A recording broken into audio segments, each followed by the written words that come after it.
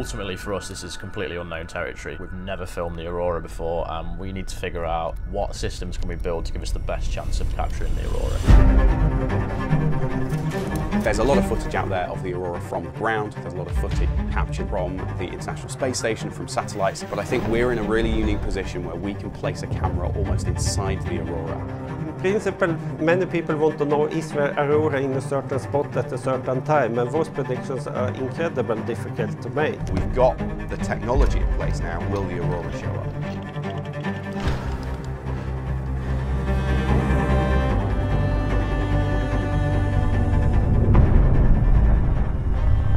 Everyone's so invested in this, and we really deserve to see something. We deserved a chance. There's real importance of the creative side and of art and beauty to inspire people. That's what I think this film is about, and that's what I hope people experience.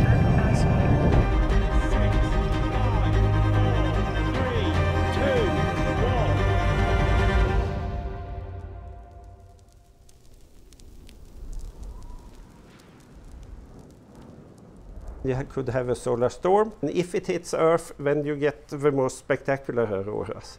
You need patience.